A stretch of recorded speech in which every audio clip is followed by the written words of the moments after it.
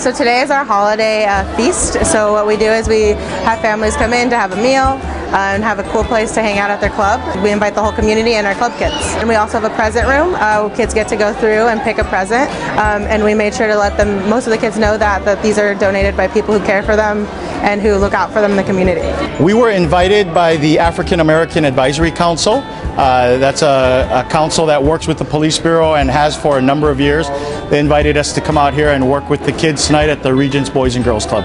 We were eating like turkey, mashed potatoes with gravy, and if you wanted some, you could have green beans and macaroni and cheese.